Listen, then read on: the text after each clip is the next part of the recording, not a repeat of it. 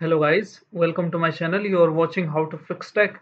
Friends, in this video I'm going to show how you can restore your open tabs after you restart your system. So now you can see I have opened many tabs here. So I'm going to show how you can restore all the opened tabs in your Windows after restart.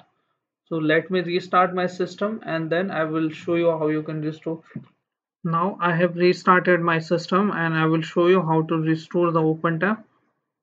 Open the same browser, Google, then click on three dots here, then go to history option, and now click on 11 tabs or open tab you have in your system, and then you will see the option restore Windows.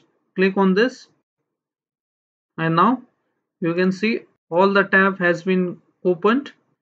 So this is how you can restore the open tab in your Windows system.